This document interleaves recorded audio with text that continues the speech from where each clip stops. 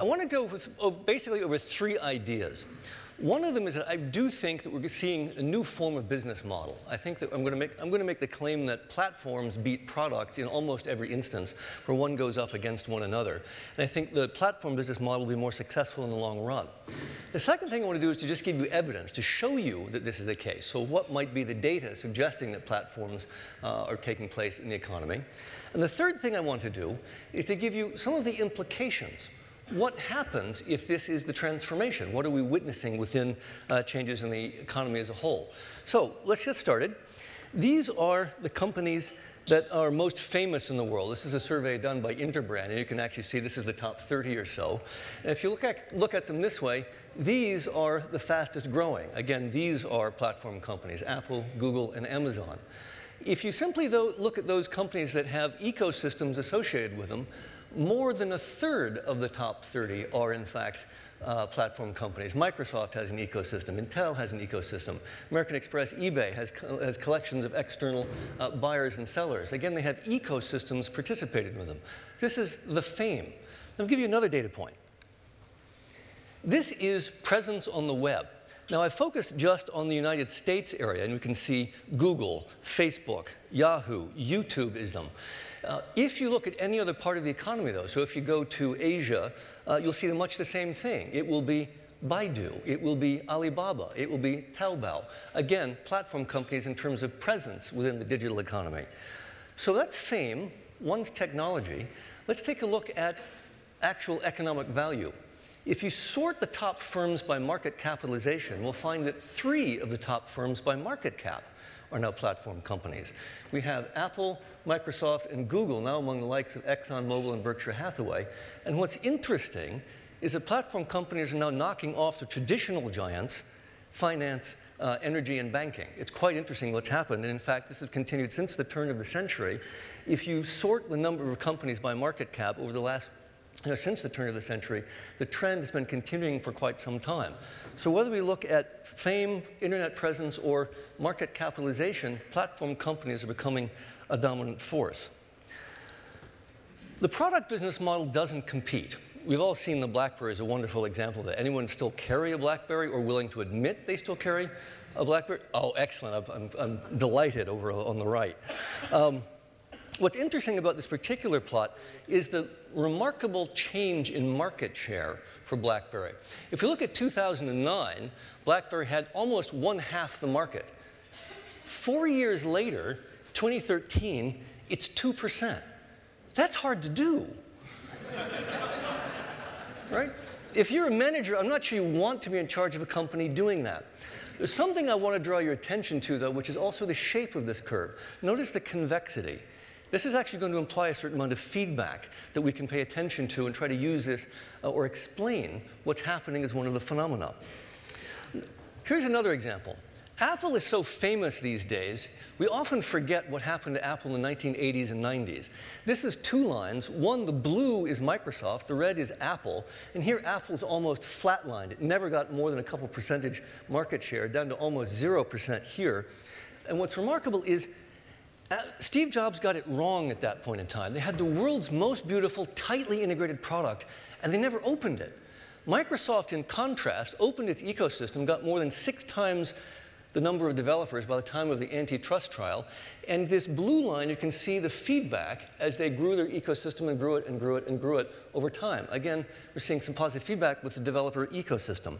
In fact, if we look at the flat line for Apple, Michael Dell was offering his investment advice, which was shut it down and give the money back to the shareholders on Apple.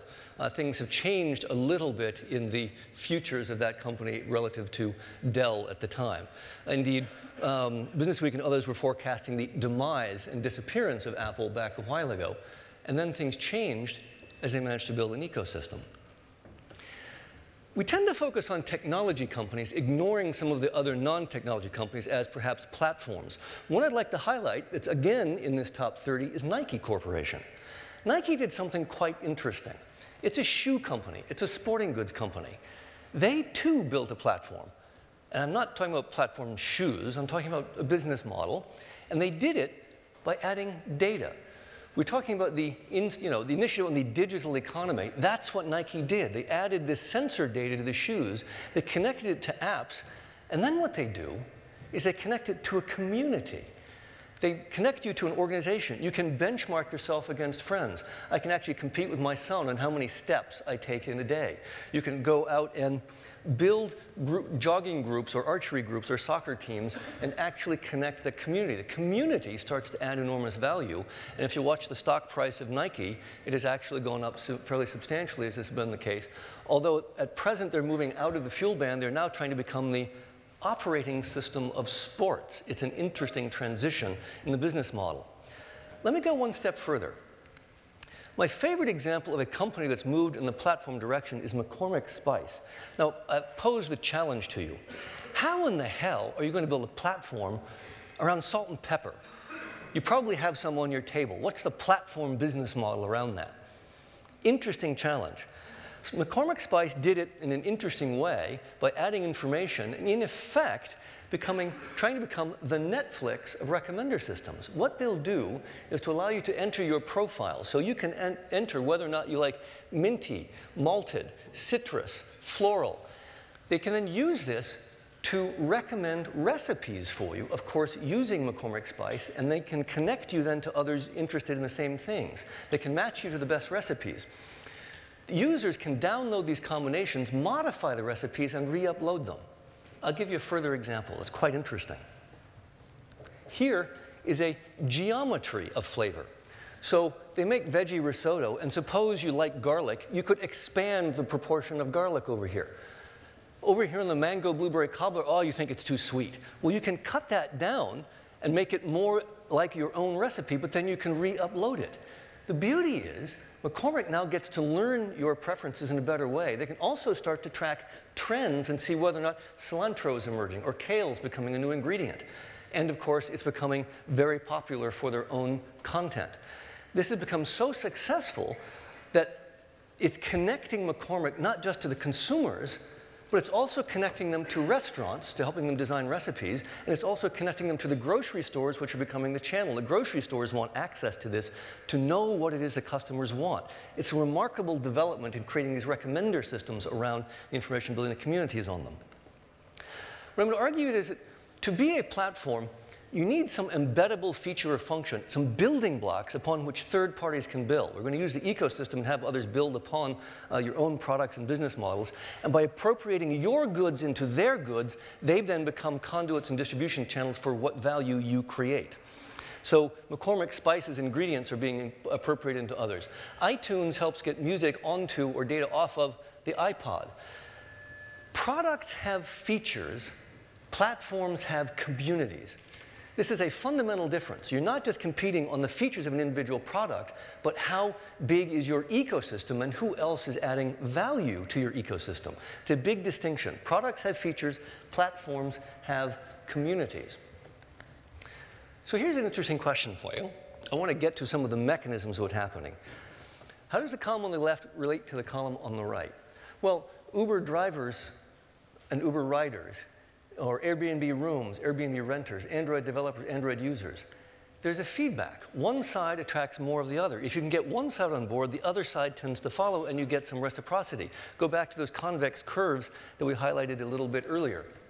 Here's an example. When Android launched, they came out a year behind, or two behind the Apple operating system. So to get them started, they offered $5.5 million in prizes in order to get developers onto the ecosystem. Well, what did this do? Well, the prize money brought developers into the ecosystem. Developers then brought users into the ecosystem, which brought more developers into the ecosystem, which brought more users into the ecosystem. It created this feedback. Google's been fantastic at building these ecosystems. Google has the largest API on the web. In fact, the embeddable functions for mapping Google's are the most distributed of any on the web. Google has these ecosystems for search, advertising, mobile, geolocation. It's remarkable how much they've managed to get others to appropriate the value and distribute it on their behalf, and also add incremental value on top of the platform ecosystem. So what does this do? This is going to help reinforce the claim that platforms beat products every time. Let me see if I can go back to an example. Let's go back to Steve Jobs in the 1980s and 90s and replay the clock in the new ecosystem.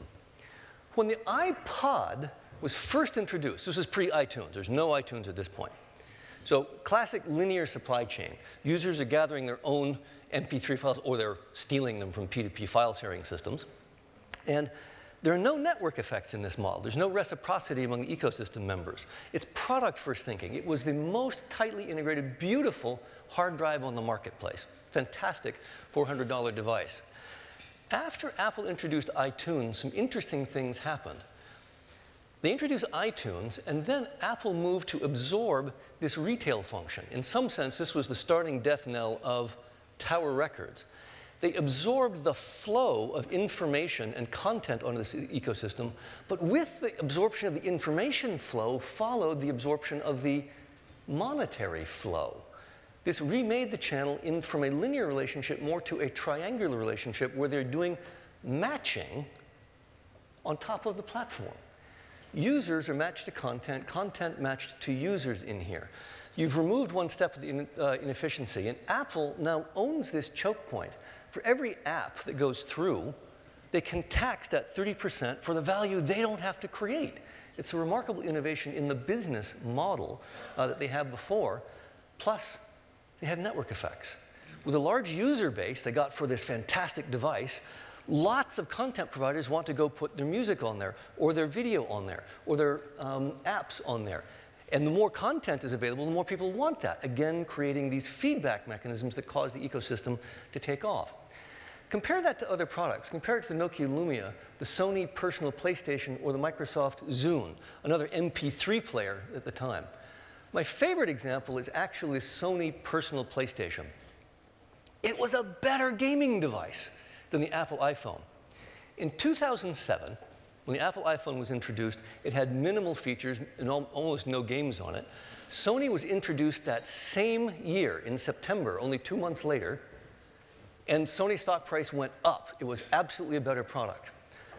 After Apple introduced iTunes and got the ecosystem going, what happened? Well, you can, in addition to, Ricardo said you can make calls with it almost by accident, but you could also do MP3 play. You could play video. You have games. You have web. You have ebooks. All of this on the same device. They get this amazing reciprocity between content begets users, content begets users in the ecosystem. What's fascinating, Sony could have done this. Sony had an MP3 player. It had an e-reader.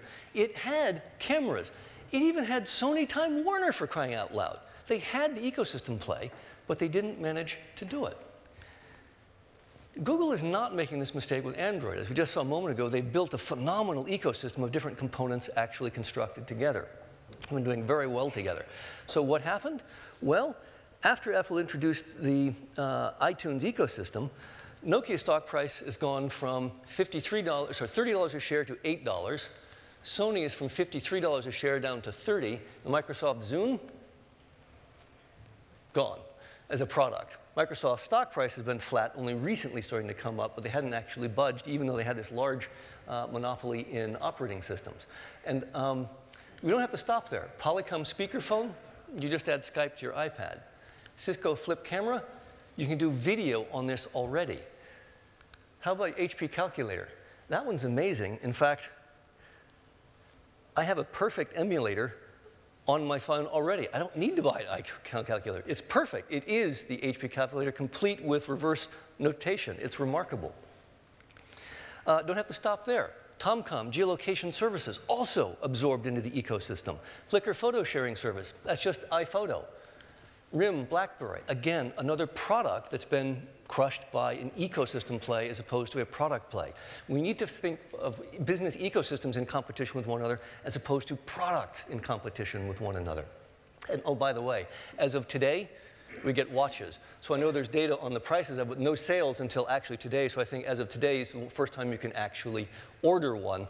And that's now expanding into the wearable space as well, again, attaching a new section of the ecosystem. Amazon is not making this mistake either, just like Google. Amazon has Amazon Prime. They've got a huge number of merchant services built on top of the system. In fact, Amazon Web Services has these merchants building stores. They have the market share of the next 5 cloud providers combined. Again, a phenomenal ecosystem play that allows them to observe everything that's happening among the ecosystem's competition, a remarkable effect. The point I want to make here is that in a market with network effects, our attention has to shift from inside the firm to outside the firm. The reason for this is you can't scale network effects inside the firm the same way you can outside. If there are more users outside, that's where you're going to get scale. That's where the value that is dependent on other people's participation is going to grow at a faster rate, which shifts the focus of attention from inside the firm to outside the firm. Let me see if I can give you more examples of why I think this is so different. Think of the giant firms at the turn of the previous century. We have the second machine age. Look what was the original machine age. We have some fantastic examples. In electricity, there were 2 major players, Westinghouse and Edison, again, for these giant supply-side economies of scale. In this case, there was Henry Ford and Alfred Sloan. Again, one of the beneficiaries of the MIT Sloan School, phenomenal. This was in automobile production. Again, a supply-side economy of scale. How about steel production? Carnegie, or only a handful of steel manufacturers. Again, supply-side economies of scale. Or I like this particular one. Vanderbilt was the colossus of railroads, another enormous supply-side economy of scale. What's happening in the network economy? It's really interesting. Economists have another name for network effect. The alternate name is a demand-side economy of scale. This is the other side of that profit equation. This is value being created on the demand side as opposed to value being created by lower cost supply. A network effect is a demand side economy of scale. Think of the giants in this area also are large corporations. Windows, also a demand side economy of scale with a network effect. That was Bill Gates. How about this one, microblogging? Again, very large network effect, large economy of scale. Or how about Alibaba?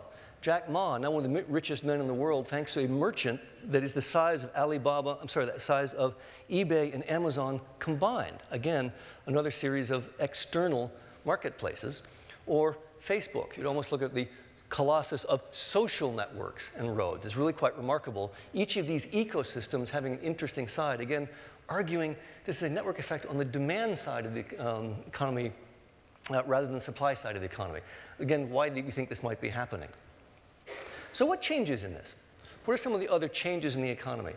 Well, we teach in business schools lots of different practices. One of the things I think that change is logistics and supply chains. In this case, platforms don't own all the factors of production. They tap new sources of value from spare resources and user communities. So favorite example, how many of you stayed in a hotel locally before showing up here? Oh, fair number? All right. They have, sometimes they have wonderful chefs. They have, fantastic old buildings. What happens if one of those rooms goes unrented for the evening? The hotel bears that cost. Airbnb, in contrast, has no such cost. They can scale arbitrarily. Airbnb is an amazing example of this externalized marketplace. Relay Rides is another wonderful example of this. They will borrow your car and then rent that out. If we go to a park in Boston, for example, there's a $25 fee to go park your car per day. Relay Rides will borrow your car, insure it, clean it, and pay you $10 a day. $35 net difference, so $25 out versus $10 in order to use your vehicle, and they'll rent it out to people who just come out of the airport. Another one, Instagram sold for $1 billion. Was it because of the software of the 13 employees or the contributions of the 30 million people who'd added value to the ecosystem? To actually see it, you can see another example of how much things have changed. Anyone recognize this photo? You recognize this photo? And it's only 8 years difference. It is, excellent. The Pope, right? Very good. This is Pope Ratzinger and Pope Bergoglio. It's the exact same scene, only 8 years difference. There's an enormous amount of additional information captured. If you can position your platform at the choke point of that information rain, and you can collect the taxes on the activity that are taking place there, you may be able to create an interesting business model. Another fun example of this same phenomenon, here's one. He goes to the moon and takes 5 photos. She goes to the bathroom and takes 37. there's a little difference here. You can actually see what's happened with technology over time. There's a beautiful quote describing what happens in the web fairly recently. Tom Goodwin made this observation. In 2015, Uber, the world's largest taxi company, owns no vehicles. Facebook, the world's largest media owner, creates no content. Alibaba, the most valuable retailer, has no inventory, and Airbnb, the world's largest hotelier, has no real estate. Think of all that value being created externally. In business school, we teach just-in-time inventory. I like to say this is not even mine inventory. I'm selling someone else's stuff.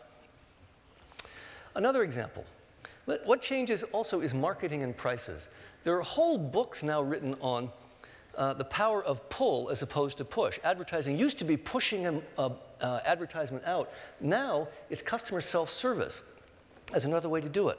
Another one is monetizing platforms using free pricing. We get enormous amounts of value from Google and Airbnb and others by allowing us to do these free activities. Now, was Google monetizing its developers by giving them free stuff? Was that an advertising model?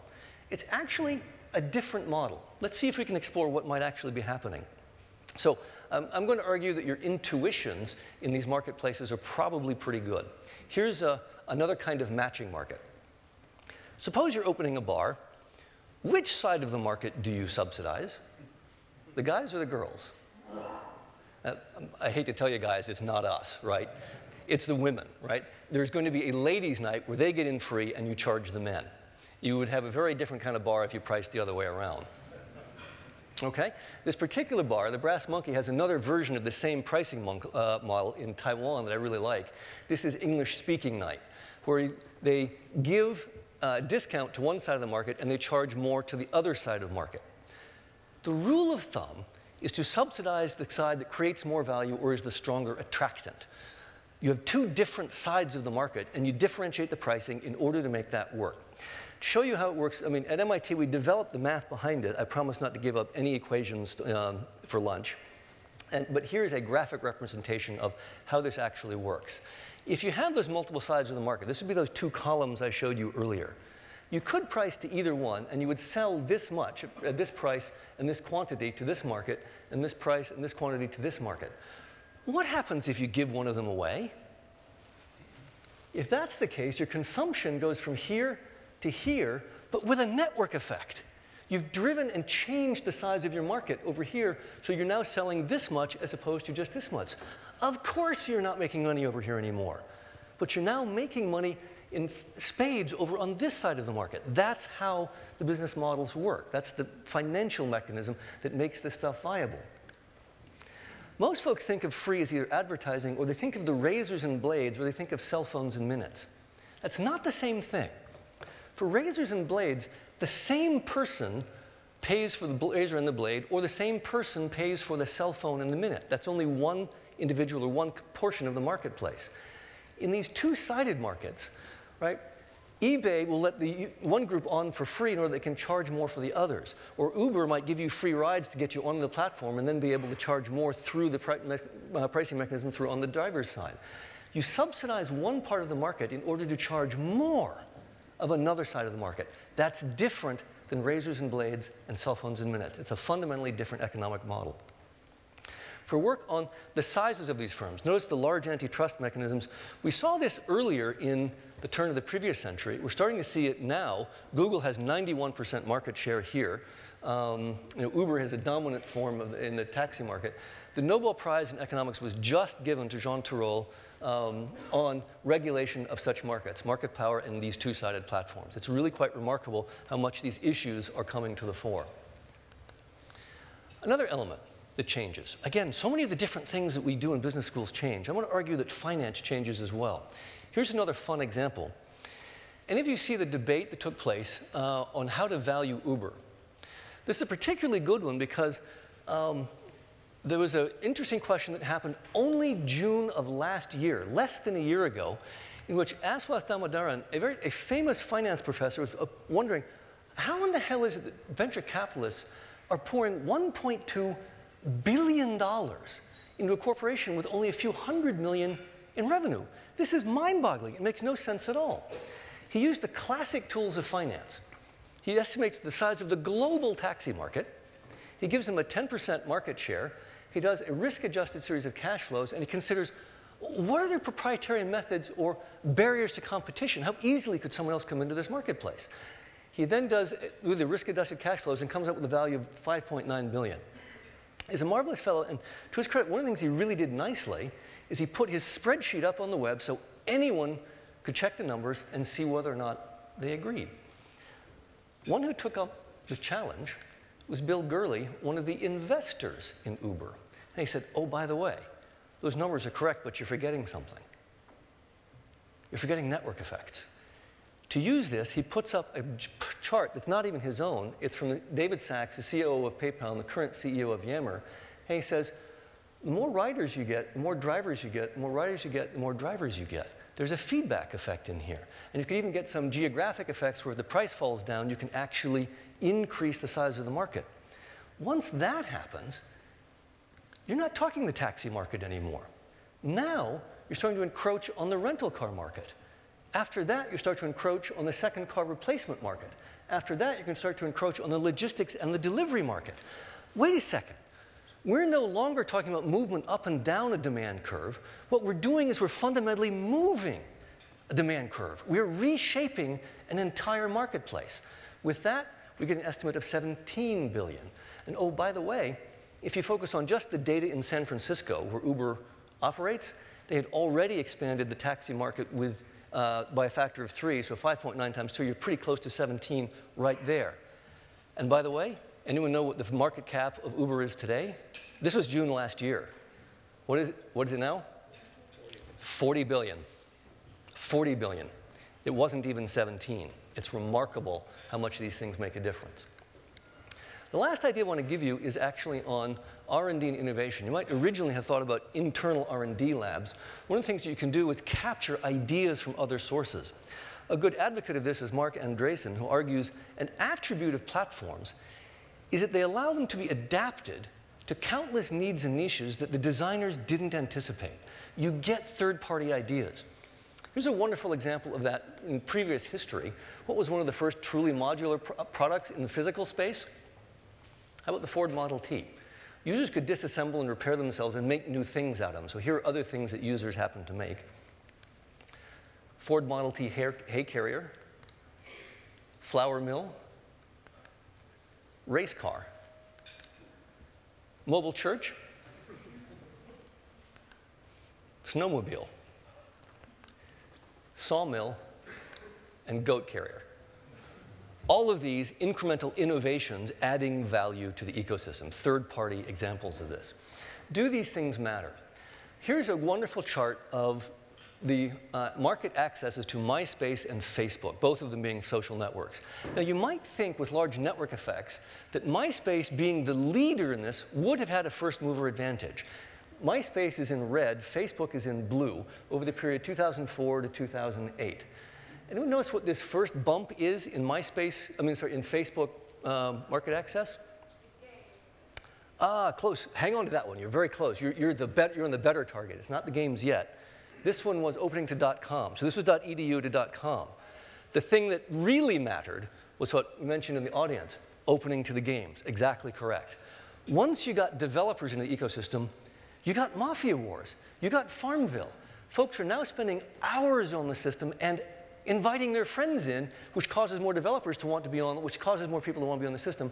You're getting the convex growth again. That's when Facebook managed to take over MySpace. You don't have to take my word for it.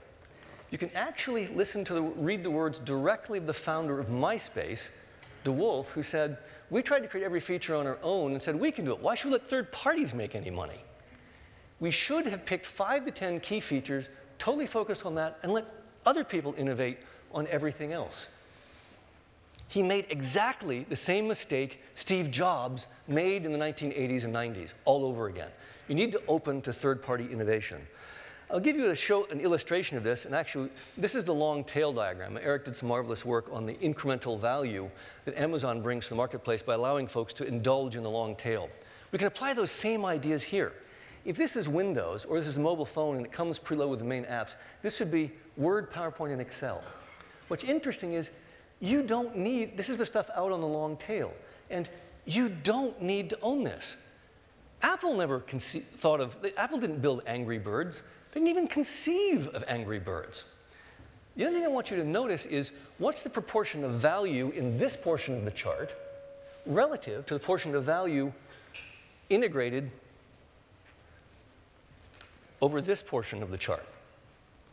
Okay? It's a tiny fraction when I'm over here, but the integral of all that value is enormous. It dwarfs the value created by the firm itself. For an R&D group, you could even imagine this is the R&D value add of an individual firm. Okay, this would be the internal group. What's the pace of innovation? If you open to external innovation, you start to look something like this. Okay? Even if you start from behind, you add the incremental innovation to your own, and you can get a higher rate of slope. So even if you start from behind, you have to overtake the leader. This is another reason why I argue platforms beat products every time. If you can harness third-party innovation, your rate value accretion has to enable you to grow faster and better over in time. There's also another really neat trick. What's your cost of failure? If other people are doing the experimentation, there's almost zero cost of failure. What's your upside? 30%. That's a hell of an innovation trick. If your R&D department can actually shed the cost of failure but capture 30% of each of the successes, that's a really neat innovation trick. It's another reason why I would argue that platforms tend to beat products over time. So just taking a look at where this might go, we could also consider a couple of other industries. One of them would be Cydia's platform. This would be done by this is a chart provided by some other colleagues at MIT in the architecture school, where they're creating a data layer looking across the city, and you can actually look at weather patterns, taxis, shipping. You could even reroute the taxis in this area to the rain that's taking place in that area and make everyone better off. You're creating apps on top of that data layer and creating whole new environments. Another one, energy as platform. You might think that heavy industries would not necessarily be a place where you could do this kind of thing, but no, there too, it's also possible. One of the most difficult things in energy is what happens when you hit peak capacity. Bringing on new capacity is extremely expensive. Firms like Enernoc are doing demand management and having individual consumers or businesses turn off their demand in order to keep it below the threshold required to bring on new forms of capacity. Another one, affecting all of us, education. What happens, MIT is now sponsoring edX, MOOCs, massive open online courses. Now it might be possible for a kid in Bangladesh or in Romania to take classes from MIT on the MOOC, or some of the best content from anywhere in the world. Even places like Harvard could be added to the platform and then made available to everyone. We're creating this long reach of these platform ecosystems. Or another one is healthcare. Nike has this as an example, but if we expand it to whole ecosystems of doctors, insurers, medical products manufacturers, you create entire ecosystems that can innovate and then actually create and capture additional sources of value. So the ideas I want to bring you are that I really do think that platforms are beating products. It's a fundamental difference in data in business model. And there's some evidence to suggest that these forms of business are becoming dominant. The drivers are communities and network effects. Again, in economic speak, we think it's the demand side economies of scale, not just the supply side economies of scale. And this changes any number of different things. It changes supply, it changes prices, financial indices, innovation, strategy, all different kinds of elements of the business model. So if you think that there's a value in people connecting and building things, this is a possible business model that I would encourage you to embrace, or whatever industry you might be in, think of how you might convert that or how it might affect your industry going forward. And with that, happy to take any questions on the nature of platforms, businesses, or what we can do next. Thank you.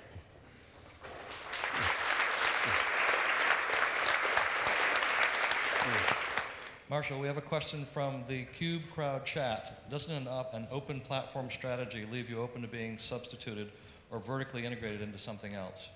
Great question. All right. So what's the optimal level of business openness, shall we say? You can go openness helps you bring in third-party innovation, but it has two risks once you go out. One is that you can lose control of the ecosystem, and two, you can lose control of the money. Great examples of that are the Linux operating system. It could have moved over to mobile ahead of any of the other ecosystems, but it didn't have sufficient control. Another interesting example is Android has now gone perhaps a little too far open. Android has 80% market share in mobile devices, but it's forked.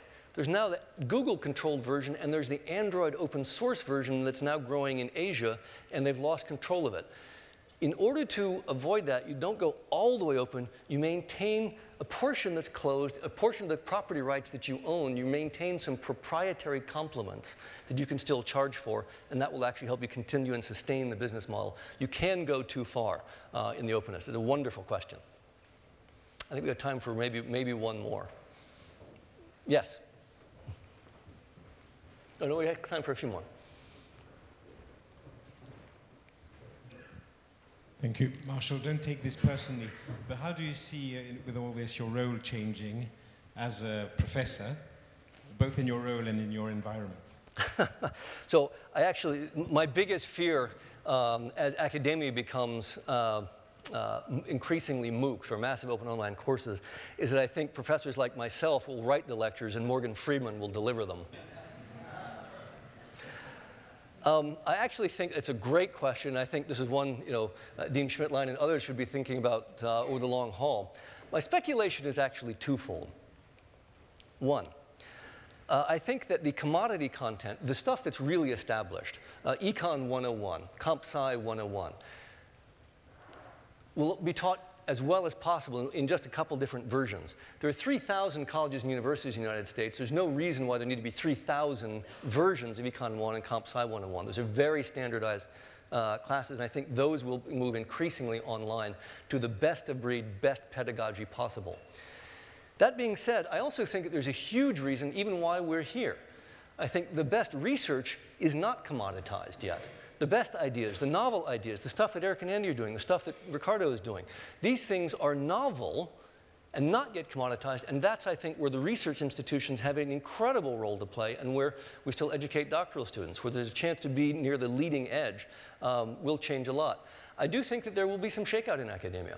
I do think that there will be fewer schools than there are now, and I think there's going to be a greater need for differentiation. The thing that's protecting academia mostly is still the credentialing and certification that goes in place. But I actually think there are likely to be some big changes. It's again, very interesting question, very interesting dilemma to be looking at for the long run. And again, we'd love to have your participation in the redesign of academia and indeed the redesign of research. Yes, we've got a couple. Sorry, one of your examples towards the end was about creating platform economics in healthcare. But how do you see the challenges of creating a platform business model in a regulated industry like healthcare or banking compared to sort of frivolous things like Farmville?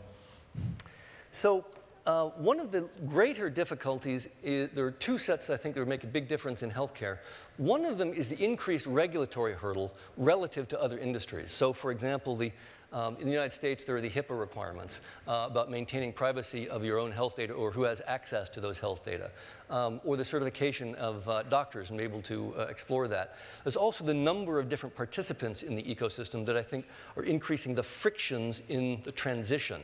But I think that the efficiencies are sufficiently great and the innovation potential is sufficiently great that we will see this increasingly in healthcare. And in fact, I'll give you a wonderful example of how this is actually playing out. Think of an MRI machine, multi-million-dollar piece of equipment sold by major corporations, Siemens here in Europe, Philips, GE in the United States. The utilization rate of this multi-million-dollar machine is around 47%. There are becoming new firms analogous to Airbnb for MRI machines in order to increase that utilization rate. It makes perfect sense once you see it, but you need to get the mechanisms in place to make that actually happen. I'm actually talking with a startup, Cohilo, that's trying to do exactly that kind of thing. So I think there are some regulatory hurdles to be overcome. I think there are multiple players that need to be worked with, but I think the efficiencies to be had make the transformation of that industry almost inevitable. Yeah. Do you think markets are becoming winner-take-it-all markets, like monopolies in a sense? And do you see platform having this power to expand these segments of market? That's a perennial issue that I think we're going to see again and again and again. I like to use the historical precedent as examples of that. In the at the turn of the previous century, industrial era, again, I argue that the winner-take-all markets were driven by supply-side economies of scale. The dominant factors that lead to winner-take-all markets are supply-side economies of scale, or within the other side, there are the network effects. There's also multi-homing. It's the ability for users to cross different ecosystems. So for example, you can carry a MasterCard and a Visa both pretty easily because your multi-homing costs are quite low.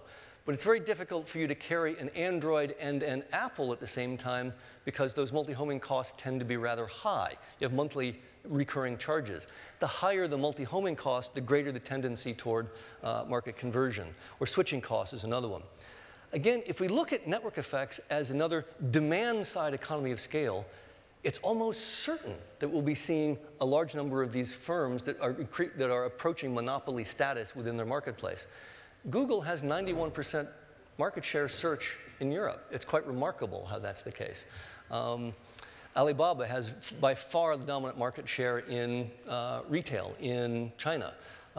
Again, I do think that we will see a lot of the regulatory issues of the previous century transported to this century, but in the demand-side context. So yes, I think we'll see a lot of the winner-take-all effects taking place. The Uber story was very interesting, and the valuation example. It's not a very complicated story. So what's the barrier to entry? Why can't I just go do the same thing? Because it's pretty simple for me to find Google Maps and start a network and compete. So why is the valuation 40 billion and not some other number, lower?